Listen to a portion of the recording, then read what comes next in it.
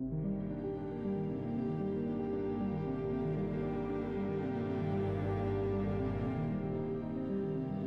this segment, we take a look at how striped bass react to frozen bait.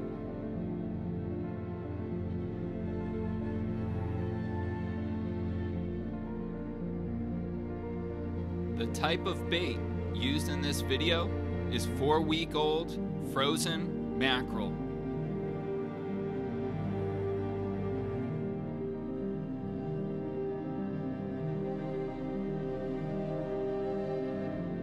Striped bass will eat frozen bait. However, sometimes they spit it out.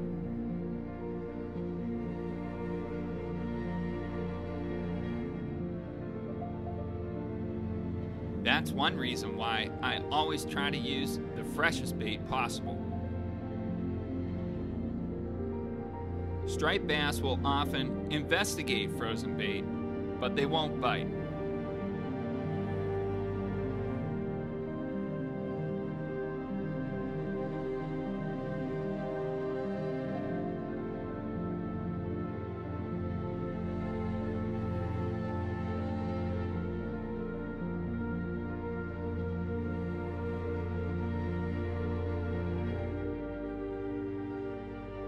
I estimate this bass to be around 40 inches.